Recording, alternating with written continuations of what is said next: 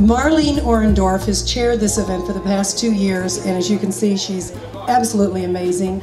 We call her the chair with flair. And so without further ado, here is Marlene Orendorff. Our first drawing will be for a piece of art that was donated by Cecilia Brendel, who is at the first booth here as you come in.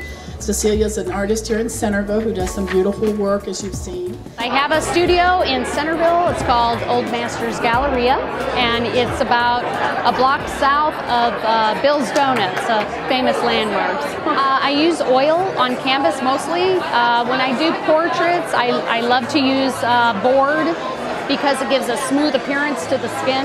So I like to pay close attention to, you know, just to make it look soft and smooth on a portrait.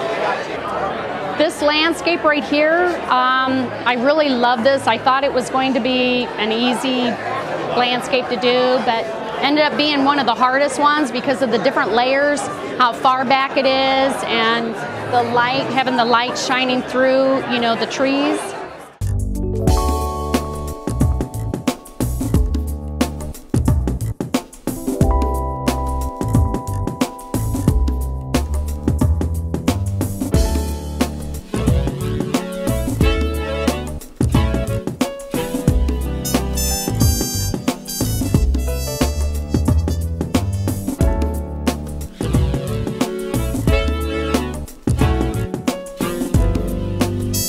This is my third year. Really an enjoyable show. It's a very intimate show. Much different than most of the shows that we typically go to. But it's very nice, very low key. It's nice to have the entertainment, the hors d'oeuvres, and the other artists that are here. I always know when I come here that this is going to be good art, and that folks can come and find some really nice items. So glad to be a part of it. Pieces can take anywhere from about a half an hour up to 1 to 2 hours, depending on the difficulty of the piece. But on average, probably between a half hour and 45 minutes for most average pieces. We use, of course, liquid glass. It comes to us in cullet, little chunks of clear glass that we melt in the furnace at 2,000 degrees, and so that's the working temperature. We have a glory hole that we reheat and melt color into the clear glass. The color comes in what we call frit, or it comes in solid bar color. So we melt that, put it on the clear glass, and then we start blowing it out, adding more layers of clear to make it larger. And that's how we do the color process. I've been doing this since about 2007. Really enjoyed it, been pretty much addicted to it ever since I started.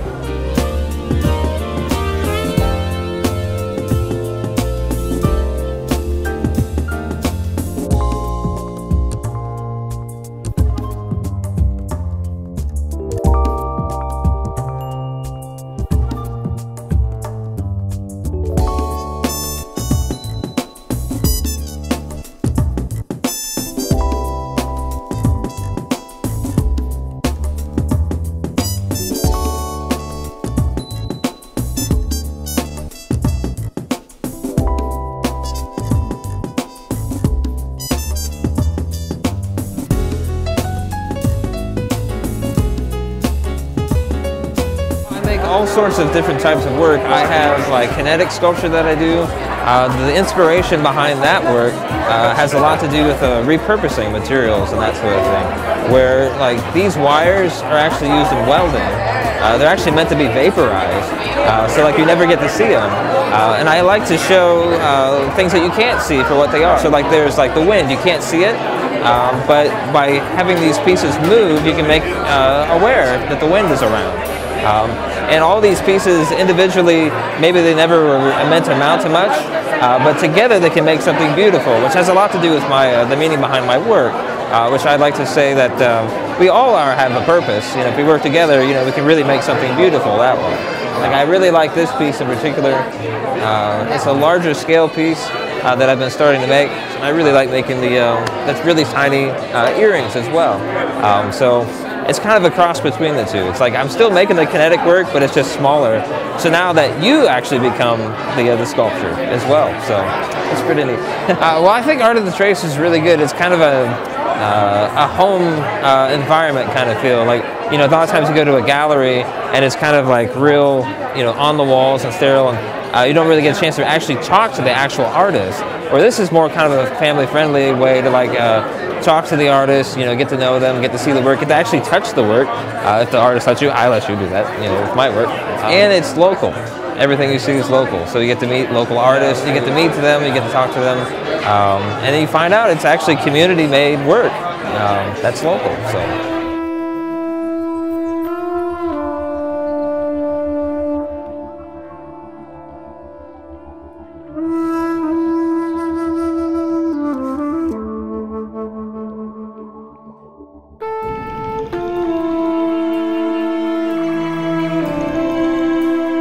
This particular thing for about 5 years, but I've been doing murals and other things for about 17 years.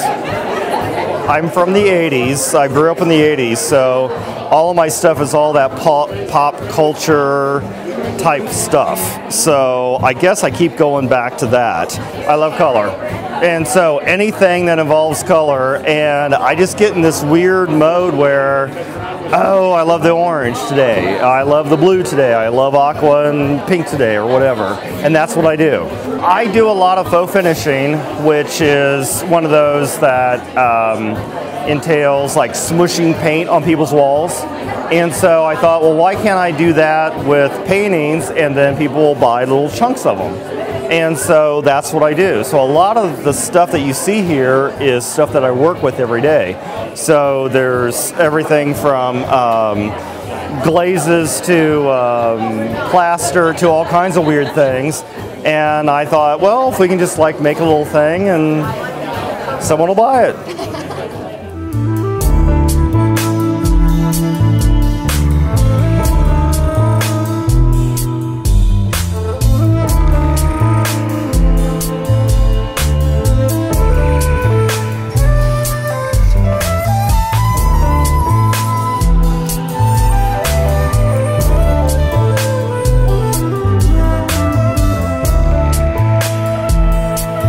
Okay, our next drawing is going to be for the one that Kathy Pearson has donated.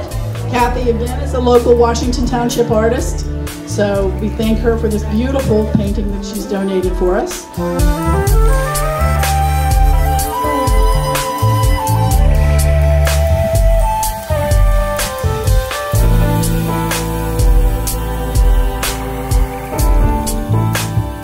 Well, I did Charles Taylor.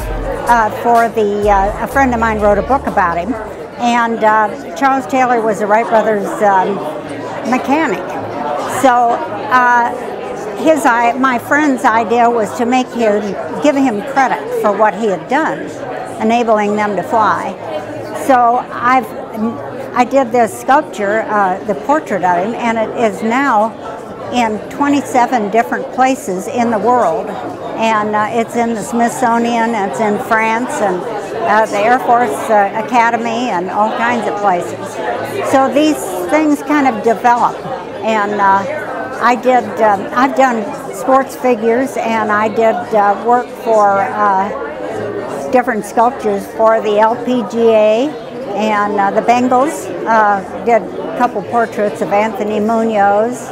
And I've done a lot of things around town, including the sculpture in front of Children's Medical, and a couple pieces inside, and there are things out at Wright State, Ohio State, all over. When I did the 5 different medallions, well, they're 5 feet tall bronzes for the military, it depicts as many wars as I could get in there to thank the veterans for all their efforts and their lives and everything. And it's at my age, it's everyday experience. I just I like people and compassion for people. I hope we can keep this show going, because it's a wonderful vehicle to meet your neighbors, and it's a fun thing. The food is always good, and it's a very pleasant evening.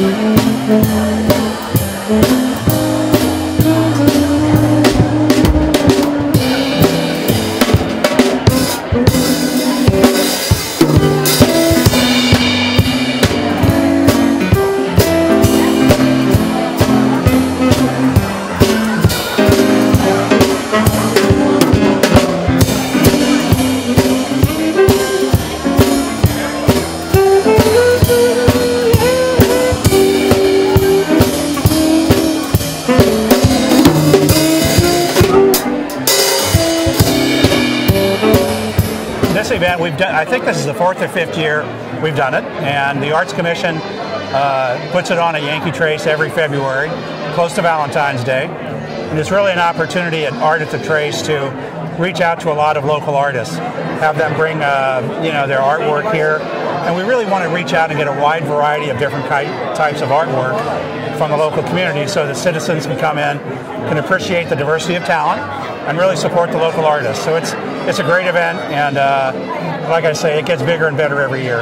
I just think it's so important for the city government to support the local artist community and to do what we can to provide a showcase so that artists can come and display their wares. That's really our job. I mean, it's up to the artists. I mean, they've got the talent, but we want to make sure they've got an opportunity to display it so that people understand locally what's available.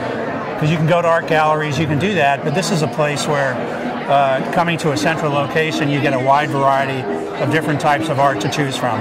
So we want to continue that. It's a great way to support the local artist community, which is a very important part of what makes the city special. So we want to do what we can to help.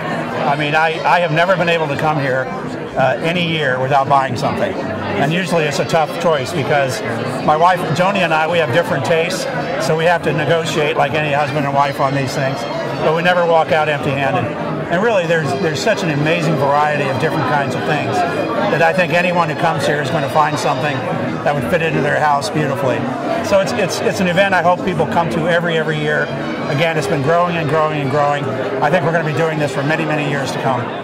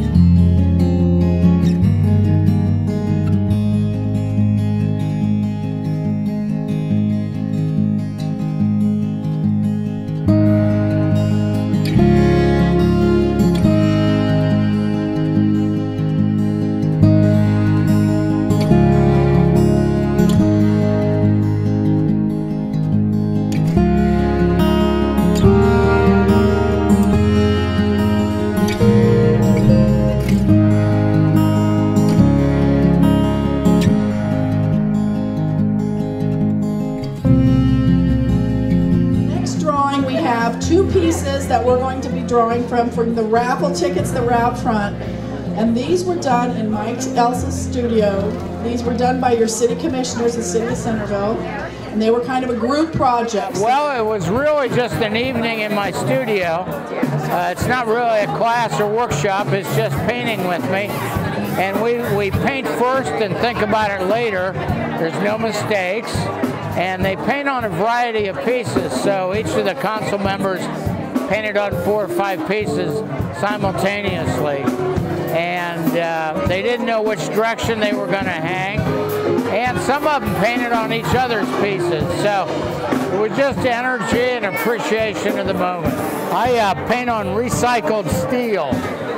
It comes from scrap yards from all over the United States, and I paint using a lot of texture, steel shavings, silicate sand, pumice stone, tar, all kind of gels, and a variety of colors in a random fashion, brush before the brain. I paint first and think about it later, and I enjoy color and texture. I've been here 6 or 7 years, actually every year. I've never missed. I enjoy it, and I love Centerville and the energy. I mean, just look around, it's fun.